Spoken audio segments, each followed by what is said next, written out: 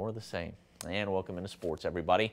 Well, we've had a pretty terrific season for both OU and OSU football so far, but today the Sooners and Cowboys basketball teams delivering something we didn't see on the gridiron all year long, as both take down top 25 teams on the same day. Sooners visiting third-ranked Wichita State. Freshman phenom Trae Young controlling this game early.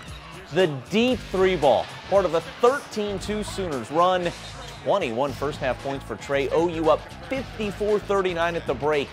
Second half, Young not the only freshman doing big things. Brady Manick, baseline drive and the punch.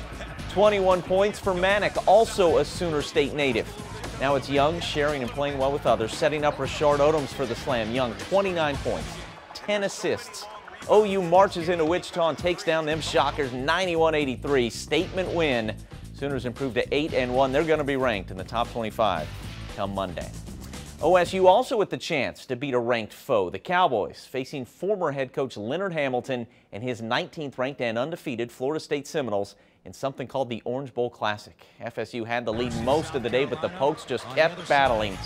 Jeffrey Carroll in the starting lineup for the first time this year. He responded. Game-high 23 points, 3 of them there. Later, rise and shine. Tavarius Shine, 12 points on the day, and that 3 giving the Cowboys the lead, 67-64. Final 15 seconds now. Seminoles with the putback to take the lead by 1. Cowboys, coast to coast. Kendall Smith for the lead. No. But how about Bixby native Mitchell Solomon with the follow?